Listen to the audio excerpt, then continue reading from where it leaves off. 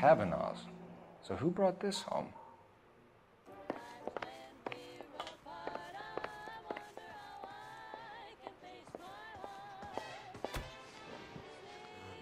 Do you think you could answer some questions now, Mrs. Black?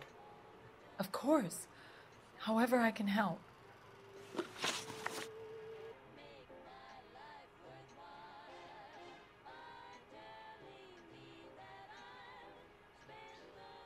We found a receipt in the trunk of your husband's car for a live pig. This receipt was made out to an F. Morgan. A pig? Adrian runs a tool business. That would be Frank Morgan. God knows what he's up to. You're lying. You killed your husband, and Morgan helped you cover it up. How dare you? I love my husband. On what basis could you possibly accuse me of wanting to hurt him?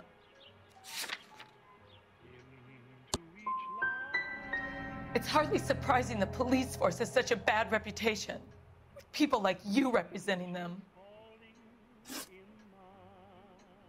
Did your husband tell you where he was going last night?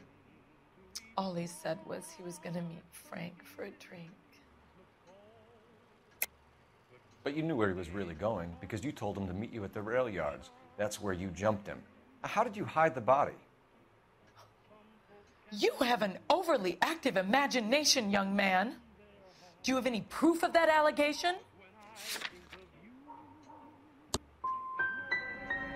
My husband is missing. You say he may be hurt, and the best you can do is berate me? You're a poor example of a man. Your husband frequents Kavanaugh's bar? How did you know that? Adrian practically lives there after work. You're lying, Margaret. You're a lush. Kavanaugh's is your hangout. Your tiny mind must really be aching. Do you have any evidence that proves I've ever been in that bar? I'm going to have to ask you to leave.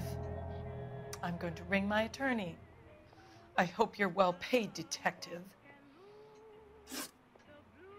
Was your husband wearing his glasses when he left here yesterday? Yes, he just bought a new pair.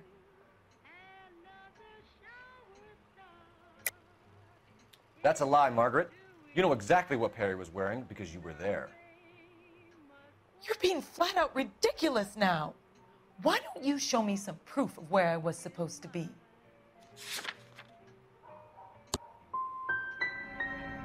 If I was there, at least I'd know what happened to him. But I don't, detective. And you might not care. But that is the most terrible feeling.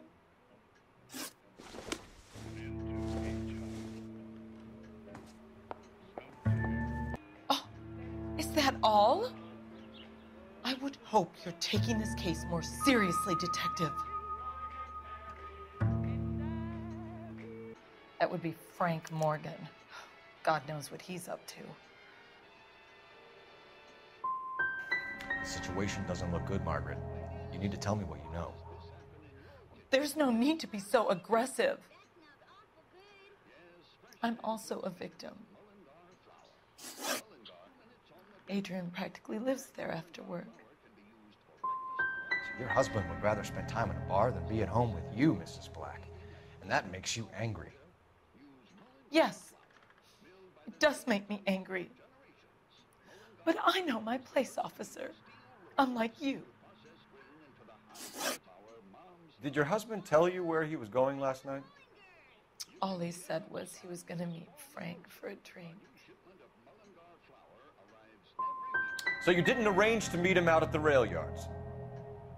I've never been near a rail yard in my life. Was your husband wearing his glasses when he left here yesterday? Yes, he just bought a new pair. So you disposed of the new pair after you killed your husband. You made a mistake in leaving the old pair behind. I never did. How can you be so heartless, throwing around accusations at a time like this?